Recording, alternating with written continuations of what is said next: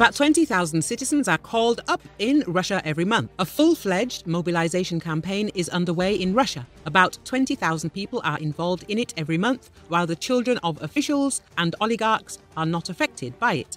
Andriy Yusov, the representative of the Defense Intelligence of Ukraine, said this. The mobilization measures continue every day and every month, and about 20,000 people are mobilized every month, he added. Yusov recalled that recently Sergei Sobyanin, mayor of Moscow, announced about 45,000 Moscow residents at the front, although before that, the figure of 35,000 was announced. This means that the mayor admitted that only 10,000 Muscovites have been mobilized in the past few months, in different ways with different methods, but this campaign continues, Yusov emphasized.